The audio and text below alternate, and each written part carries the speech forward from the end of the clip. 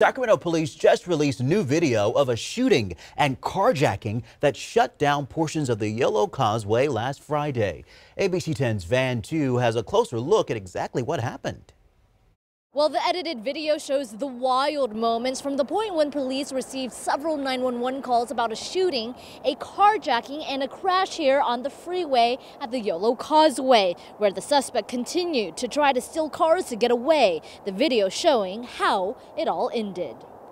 Chopper video from police captured the moment the driver in this carjacked silver car crashed into another, going more than 100 miles per hour on the I-80 Yolo Causeway. Injured, he attempts to steal other cars as concerned drivers got out of their vehicles, at one point breaking a back window with his bare hands and climbing into the back seat. Police say he was the suspect on the run after setting off the shot spotter system, which recorded the sound of gunfire.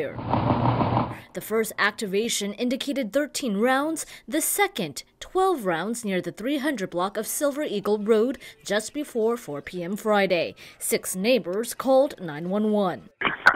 There's someone with a gun outside my house. The Robinson Center on the side of Silver Eagle. There was just a shooting and 2 cars have just crashed. The people that shot, one was in a Lexus.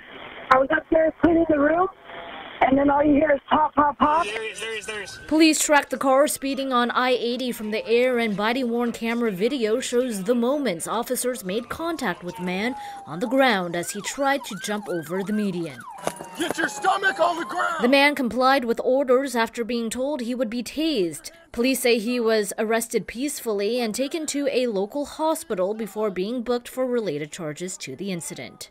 Sacramento police say that this video is part of their transparency efforts, and as always, we will continue to bring you this story as we get new information.